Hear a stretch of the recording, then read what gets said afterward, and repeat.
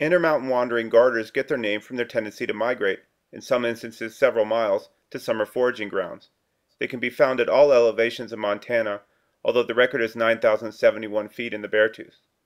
Irrespective of their rambling nature, this species tends to stay near water sources and migrate during rainy periods. I encountered 23 wandering garters during my surveys in 2013. They dominated the northern floodplain, and even at the clubhouse they outnumbered common garter sightings 3 to 1. Moreover, I did not encounter any other snake species at Davis Creek. Why did the wandering garter appear so often in 2013? In 2011 and 2012, I encountered wandering garters starting in July, when the summer heat started to pick up. May of 2013 stayed unseasonably warm. Western toads started breeding by mid-May. Perhaps like the toads, the wandering garters reacted to these favorable climatic conditions earlier on in the season. The success of any ectotherm depends on the climatic events of a given year. I want to briefly focus on pattern variability for this species. In the literature, patterns tend to be defined by geographic region, but there are a remarkable number of variants at MPG Ranch, especially in the northern floodplain. The markings on this 17-inch specimen typify drawings and pictures featured in field guides. Notice the definitive longitudinal stripes. Black spots overlap the median yellow stripe. I caught this specimen minutes after the snake shown previously. Variability is immediately evident. The yellow longitudinal stripes remain indistinct. The brown background color features mottled black and white spots, which help to further break up the snake's pattern. Notice that the median line becomes broken up by dark blotches down the length of the body. The wandering garter in this case has literally lost his stripes. The black spots help visually break up the snake's form when fleeing, making it wavy and difficult to discern.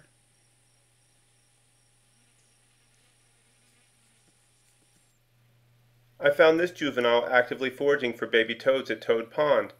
Notice that this specimen demonstrates increasing variability. The median stripe breaks up almost immediately. Dark blotches are prominent. There is no gray background between the longitudinal stripes. Instead, black blotches and flecks of white present an atypical mottled pattern when one looks at the snake from above. William dove into Toad Pond and caught this snake underwater, an impressive feat for a 6-year-old. So you had to put him on the log where you found him? Yeah, I'm just gonna put him just right here. Hi, snake. This snake also lacks the definitive longitudinal stripes. Black blotches are prominent. However, brown dominates the sides, median stripe, and ventral scales of this snake.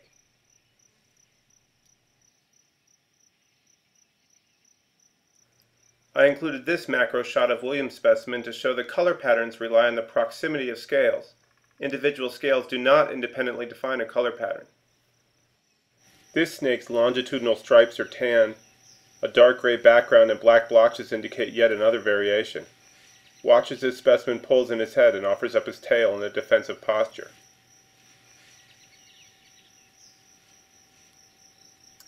We caught all the highlighted specimens either in Toad Pond or in the slough that encircles the area. I spotted a melanistic garter on the edge of the slough as well, but it eluded capture. Why does so much variability exist in such a limited range? In much of the literature, the variability in this species is tied to a particular geographic region. Perhaps MPG Ranch has several converging populations. As stated previously, intermountain wandering garters can engage in a lengthy yearly migration. The northern floodplain lies in close proximity to Squaw Creek and the West Fork of Lolo Creek. When taken in conjunction with populations that could migrate down from the Clark Fork and up the Bitterroot, the variability at Toad Pond may represent a diversity of genetics from across western Montana. Multiple paternity may facilitate litter variants in the northern floodplain. Darker specimens could derive from a melanistic parent. Perhaps DNA tests in 2014 will help shed light on this mystery. Ultimately, the diversity of wandering garter variants at Toad Pond and the network of sloughs that feed it speaks to the structural integrity of this wetland habitat. If multiple variants can find refuge in such a limited geographic area, then that area necessarily provides sufficient cover and food sources to support a rich web of life. I want to briefly touch upon a variation I saw across the river as well. I managed to catch 2 snakes across the river from the northern floodplain. Both of these wandering garters had pronounced white dashes between the black blotches. Specimens at Toad Pond and in the slough also have white dashes, but the dashes on these two specimens are more numerous and distinct. They create a reflective sheen on the front half of the body that is broken up by the black blotches. Perhaps the reflective pattern helps confuse prey as the snake approaches.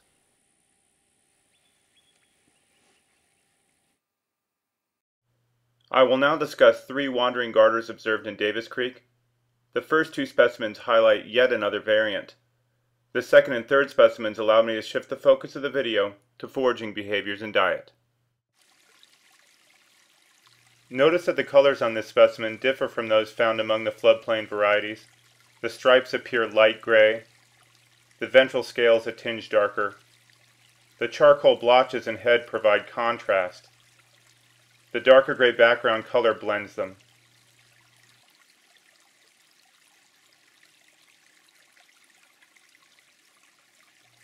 The preponderance of gray in the Davis Creek population may speak to a specific mountain stream ecotype.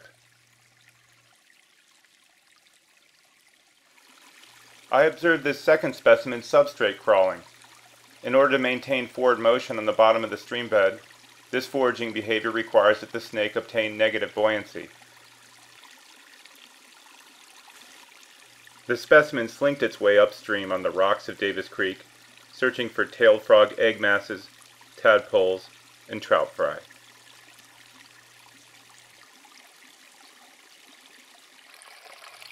This large female wandering garter hunts just upstream from the trout pond in Davis Creek. She forages in the anterior dive position. I assume that she lifts her head above the water to assess my presence.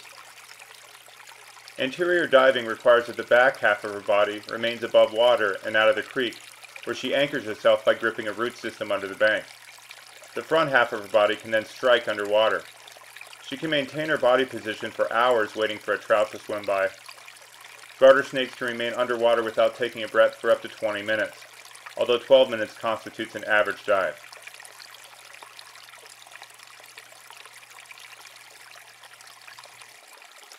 Watch as she pulls the front half of her body back to hide beneath the bank.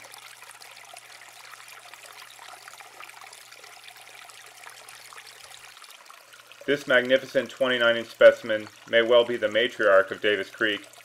Given the rich food source the trout pond provides, she can stay here indefinitely.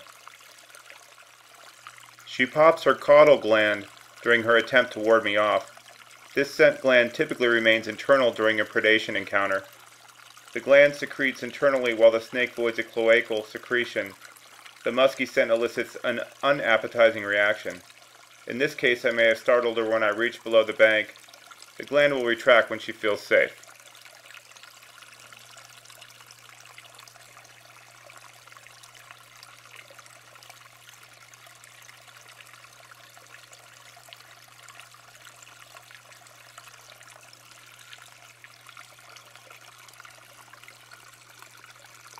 Her median stripe is initially a dull yellow. Like the other snakes caught at Davis Creek, her background color is dark gray, and her ventral scales are light gray. I came upon this scene at 2 a.m. An adult garter swallowing a small trout. Irrespective of foraging method, adult wandering garters are adept at striking the head of fish. After latching onto the head, the snake dragged the fish out of the water in order to breathe easier while initiating the swallowing process.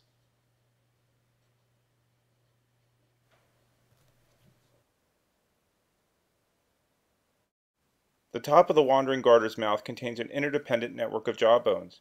In these upper jaws, maxillary and palatine bones bear 4 sets of teeth that enable snakes to shift prey into the digestive tract. These teeth-bearing jaw bones can shift outward and forward, so the snake can increase the circumference of the mouth to help swallow large prey items. On the bottom of the mouth, separate lower jaws remain connected by an elastic ligament. This elasticity enables the bottom of the mouth to open wider.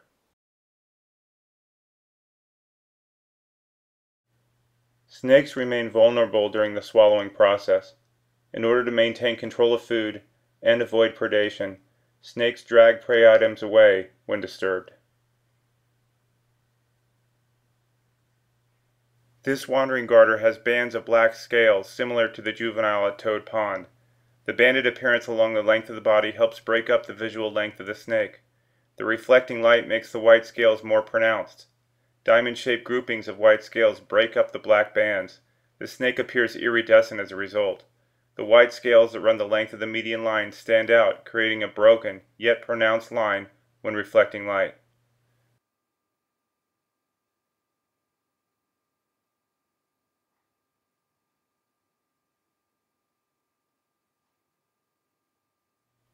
When the maxillary and palatine jawbones lift up, this causes teeth retraction. The snake can then reposition the teeth to help shift the prey animal down the throat. Snakes can work one side of the jaw and then the other by retracting and expanding muscles down the sides of their bodies.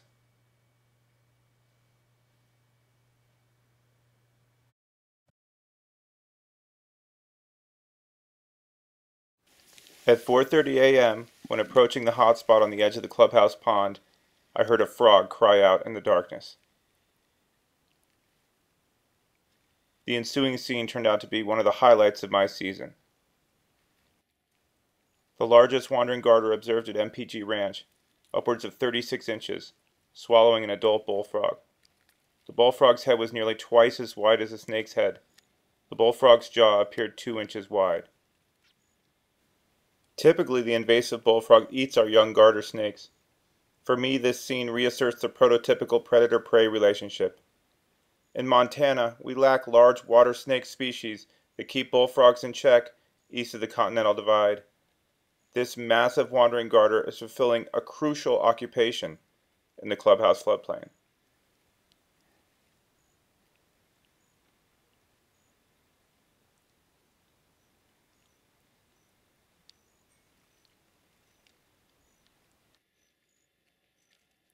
The snake attacked the frog head first. When foraging, she most likely positioned herself to lunge upwards from underwater, striking the distracted bullfrog when it focused on territorial maintenance. Alternatively, she may have located the frog when it hid underneath the water.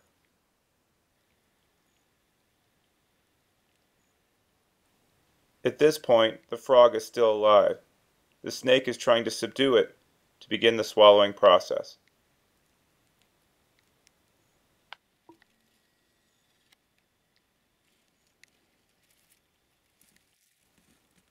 Subduing and swallowing can take hours. Here the snake attempts to reposition itself in the grass to evade my camera.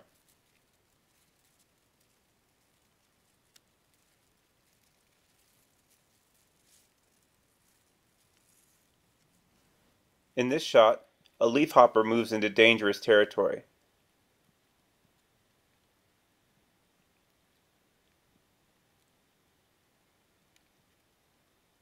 The insect's movement may have triggered the snake to bite again in a further attempt to subdue the bullfrog. The majority of garter teeth resemble hooks designed to hold onto a flopping fish or squirmy amphibian. Once implanted, they prove difficult to escape from. Garter snakes may initiate constriction, but they do not excel at the practice, so they developed other strategies for disabling prey. Large adult wandering garters possess a Duvernoy's gland, which enables them to secrete a poison over relatively large grooved posterior teeth. These rear fangs have a gap separating them from other teeth in their respective rows, enabling the snake to dig them into the muscles of large prey. A duct from the gland transfers the poison over these teeth. The grooves help the poison travel up the teeth via capillary action. In addition, a furrow between the lips and teeth transfers the poison around the mouth. The poison secreted in the mouths of wandering garters does not impair the neurological systems of prey. Rather, the poison is a hemotoxin that initiates necrosis with localized hematoma, edema, and bleeding. Studies indicate that this poison facilitates pulmonary hemorrhaging in mice. In addition, the secreted poison causes myonecrosis, the breakdown of muscle tissue. In the case of this bullfrog, myonecrosis can help break up the pectoral muscles so the pectoral girdle can partially collapse to facilitate swallowing. The bullfrog muscles and connective tissue will simultaneously begin to dissolve while being squeezed further down the snake's digestive tract. The poison also lubricates the prey to help mitigate friction.